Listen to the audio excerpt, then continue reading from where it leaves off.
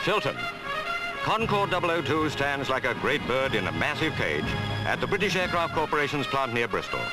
But never has there been such an expensive bird before, nor one which has been so reluctant to fly.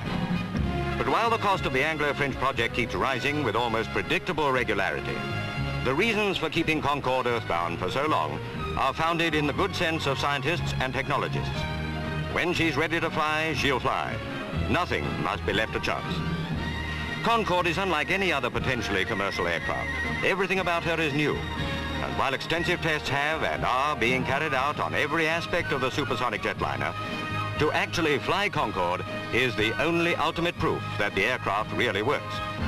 Before that day, everyone concerned with the project has to be satisfied that all humanly possible has been done to minimize chance and ensure success. Concorde is a complex piece of machinery.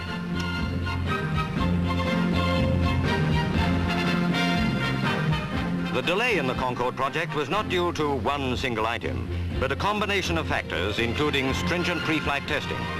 So said Mr. Anthony Wedgwood-Benn, Minister of Technology, recently. But while the delay is apparently unavoidable, it is still costing somewhere in the region of £2 million a week in overheads and has wiped out any hope of getting the aircraft into service before 1972. This date is crucial to everyone involved with the project, including the taxpayer. For it would be up to the world's airlines to determine the plane's commercial attractiveness.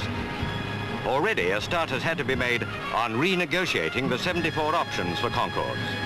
But even more basic is the threat of 700 redundancies among workers from the Rolls Royce engine factory because of the year's delay in the flight program. It's a big problem, but what use are engines without aircraft in which to fit them? The huge Olympus engines will power Concorde to a maximum speed of 1,400 miles an hour at about 65,000 feet. Up to 132 passengers will be carried distances of up to 4,000 miles. Russia has a very similar plane already in the air.